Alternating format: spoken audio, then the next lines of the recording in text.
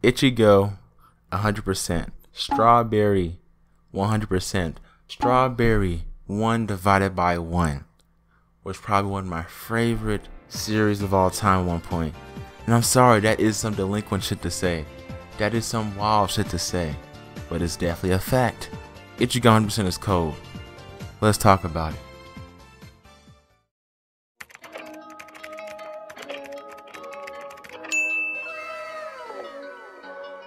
It has been a minute since I read the series. It's getting close to a decade.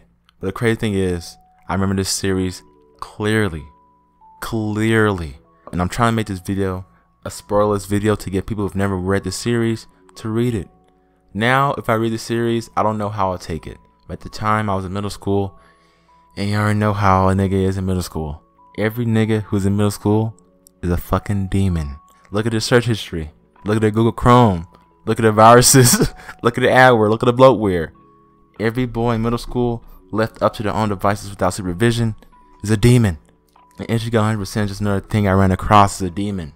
I picked up the series skeptical on whether it would be good, but sure, it'll be good if you know what I'm saying. But hey, I went into Ichigo 100% with that type of mindset at first.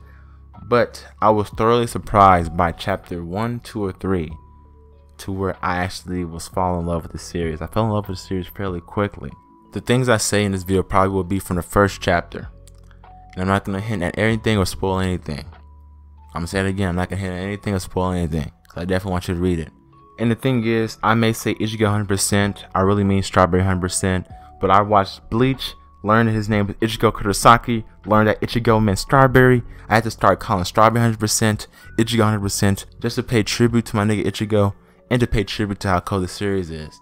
It deserves that name, Ichigo. So I'm going to say for the rest of the video. But yeah, Ichigo 100% is a 167 chapter roller coaster. Do not watch anime. I repeat, do not watch anime. I hear it's buns, I saw a clip and it is definitely buns. Fuck with the manga, strictly. Please. But please report back to the video after you finish it, because I tell you, and I assure you, you're going to read the first 10 chapters, then fly through the rest of it. The journey of Junpei as a character and his character development is beautiful. He went from 0 to hero. This nigga is cold. I fuck with Junpei heavy. At first I didn't fuck with his choices, but I fuck with how his choices were really his own choices in the series.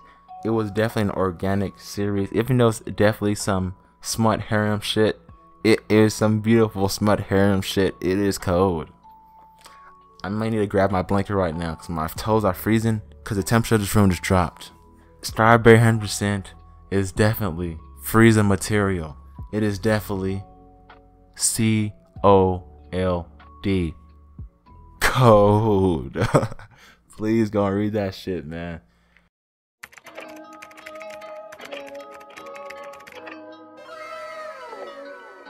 The story starts off with our young fiery-haired protagonist, Junpei, making his first jump into the streets, trying to finally confess to the girl he's always had his eyes on, and he jumped into the streets to become the corniest nigga of all time with how he confessed.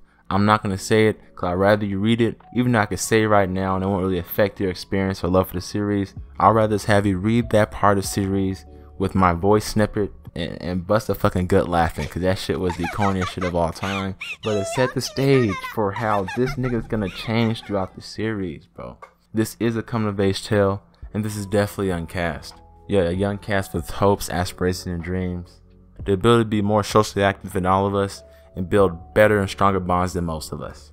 In the face of reading stories like Attack on Titan, Fullmetal Alchemist, Erased, Your Lie in April, Bakuman, Death Note, whatever, Hunter x Hunter, but for some reason, Strawberry 100% consistently stays in my top 5.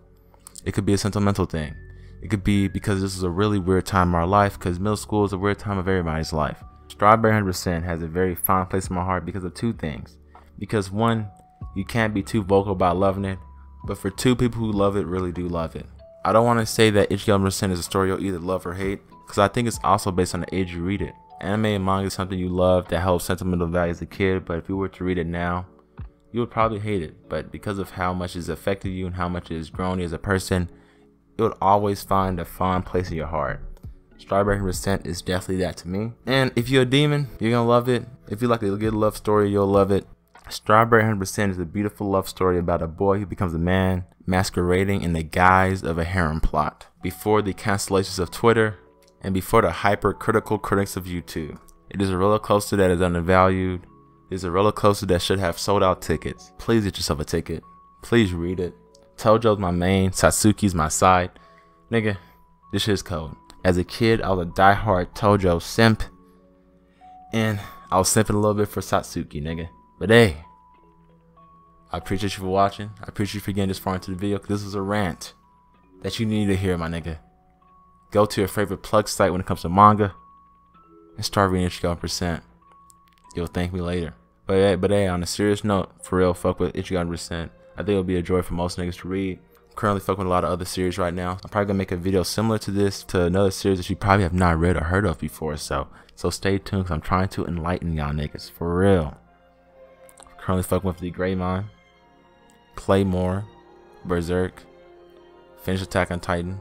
I'm gonna drop content about Promised Neverland, Jujutsu Kaisen, Full Metal, Main Abyss, Erased, Beastars, Platinum End, Hunter x Hunter, yes sir, and probably some other throwback 2000s hits from Toonami. You feel me? Stay tuned, this is gonna be a journey. I appreciate y'all niggas for watching. Kiss on the left cheek, slap on the right. I'll see y'all when I see y'all, man.